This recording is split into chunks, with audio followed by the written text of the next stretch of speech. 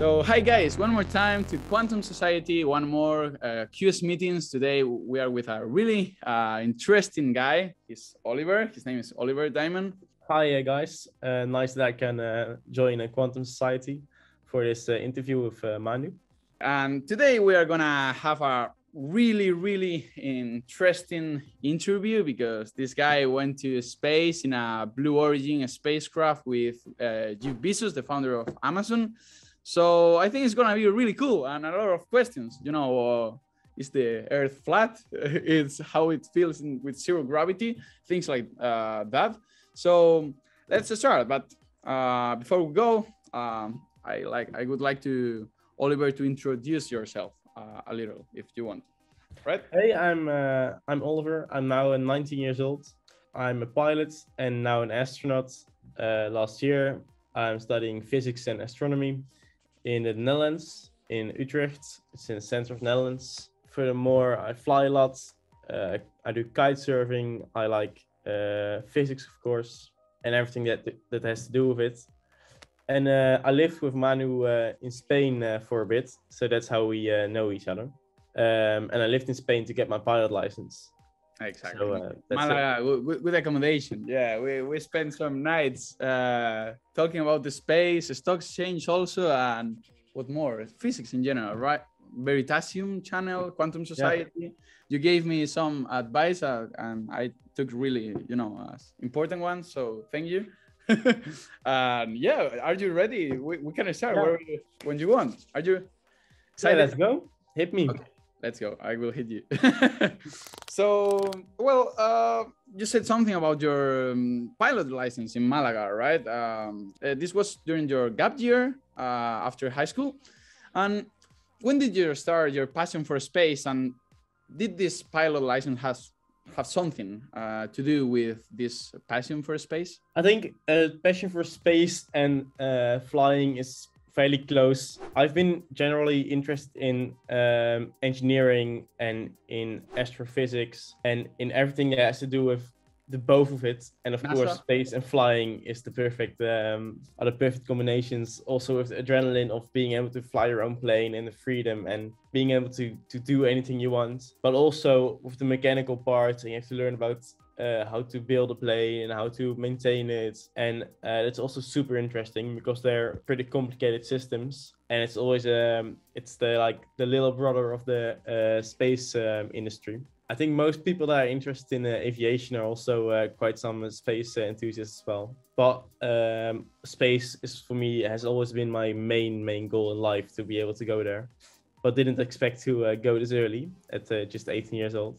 I was a big fan of Thunderbirds and all those skit series where it's about space. And I watched at quite a young age already all these Star Trek episodes, and you get so amazed. Although it's quite science fiction, but still it gets you interested in these unknown things, which are fiction, but they're also related to the reality, which is that there's so much that there's not known yet about outer space and about all that stuff, which gets you interested in it. And that's, I think, started at quite a young age and just grows and grows on you.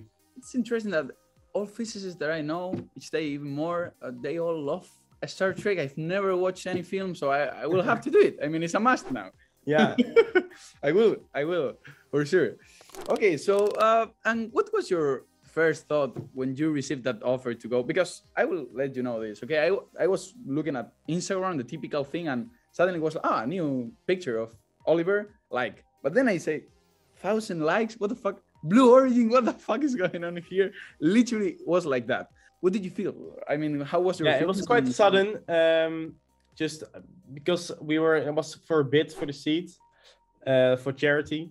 Me and my dad joined that bid, but it went to a man in China for $28 million, I think. But so that was crazy. But I was in contact with Blue Origin because I was a pilot and I was just 18 years old at the moment, and I really liked it. And I was also interested in physics, and I was interested in space, and I knew a lot about it. And I talked with a few people from Blue Origin.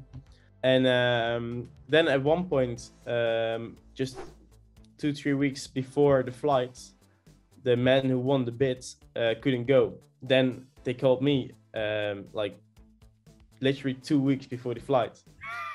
Is there a possibility you could come to the US and still fly with us on the first human flight? And I was like, well, that possibility is there for sure.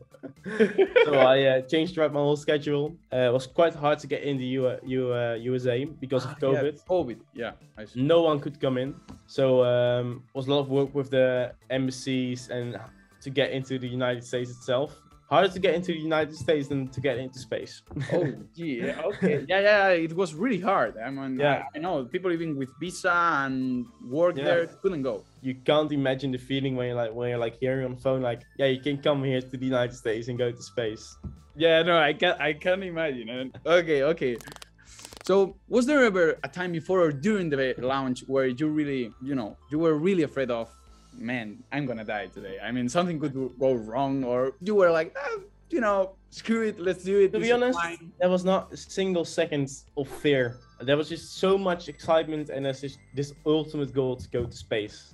Okay. And when you have that in front of you, you just don't think about the risks or what could happen. And it was the 16th flight of the vehicle, and there were no incidents or anything. It felt pretty secure. It was the first human flight, of course, but there were many flights before it. And I spoke with a lot of the engineers, and I spoke with all the people who build it, and they, of course, already knew a bit how rockets work and stuff, but they explained how much safety there is on this specific rocket, because it's meant to carry humans. So there's, for every single system, there's 2 or 3 backups, if not more. Yeah. Okay.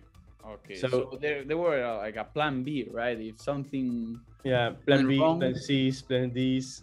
until Z and goes back to the Greek alphabet.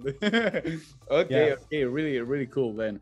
Oh, now about feelings. I mean, can you describe your feelings and thoughts exactly during that zero gravity effect that was like some seconds, right? I mean, or minutes. Or It was 3 minutes about. It was fairly short, of course, but it was a parabolic flight. But then at 100 kilometers high.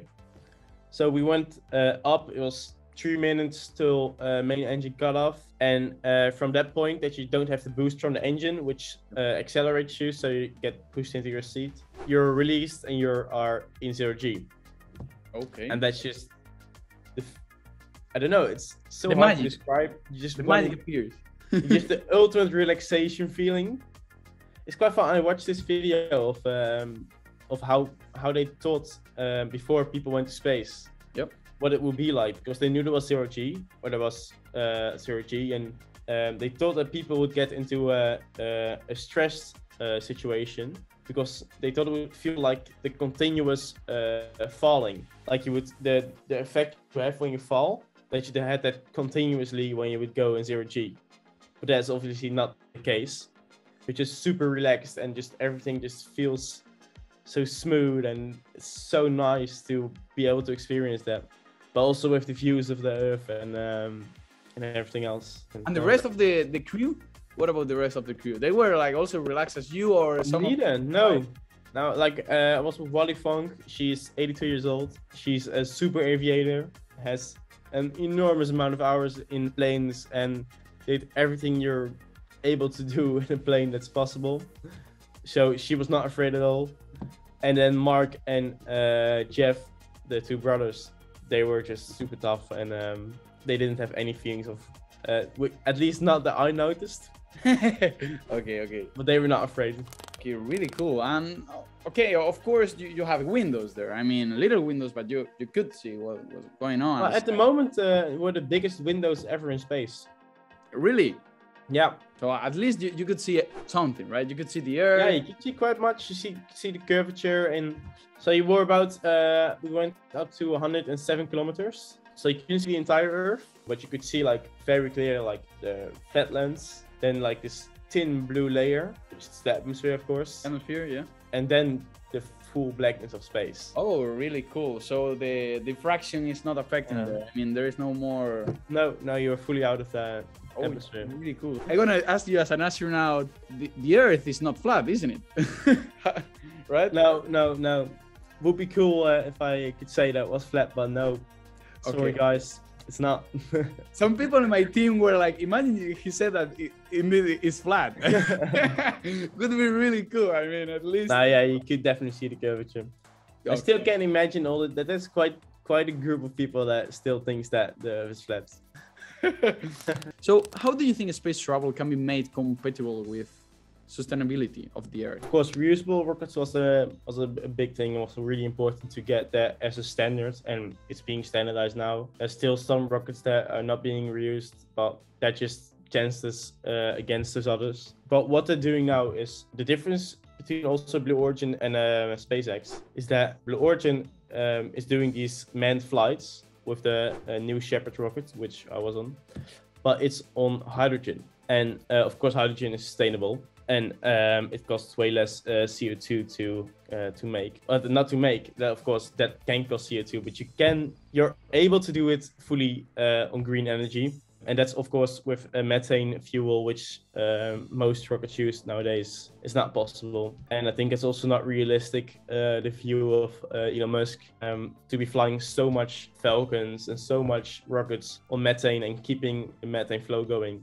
Because of course space is going to expand, and if he says yes, I want to do a traveling agency which gets you from Hong Kong to Sydney in 30 minutes with rockets on methane, yeah, that's not sustainable at all, of course. I understand.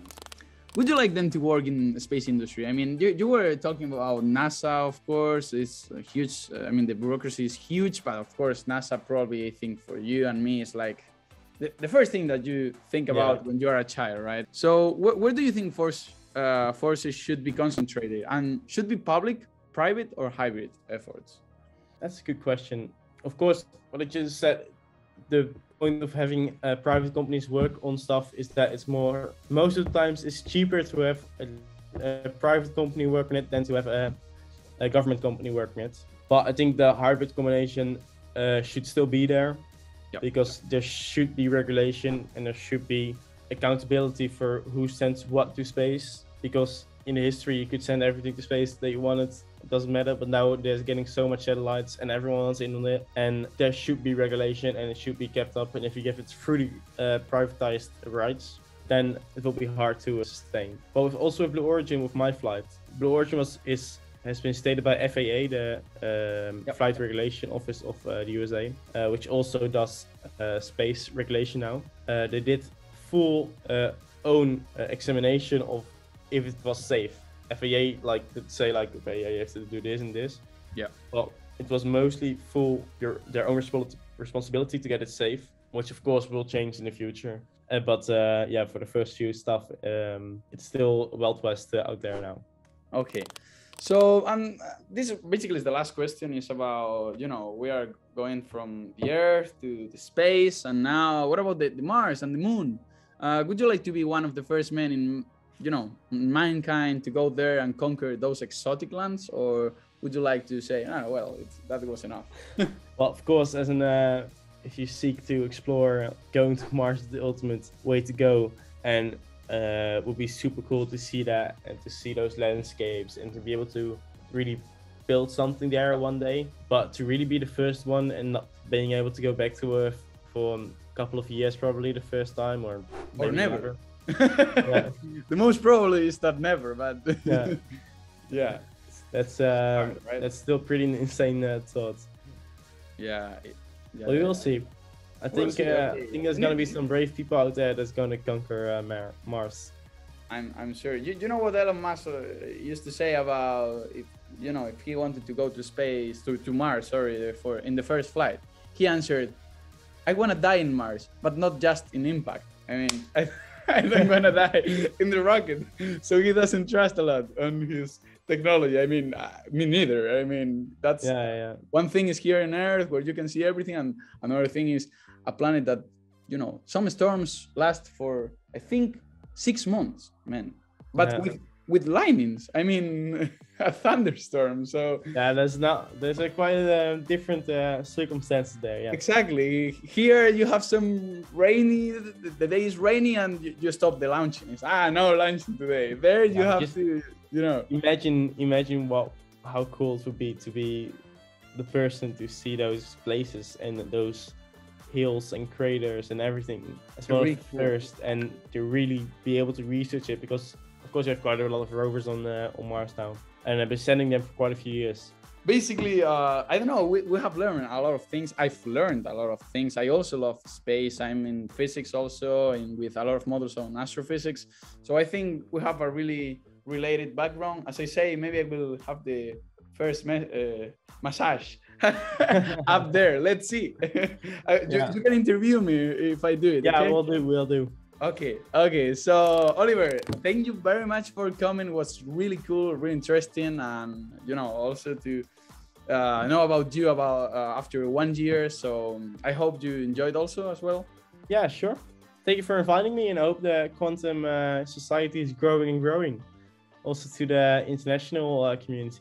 Let's go. What we can achieve. Okay. So guys, this is Quantum Society, your science and technology community, and see you in the next video. See you soon.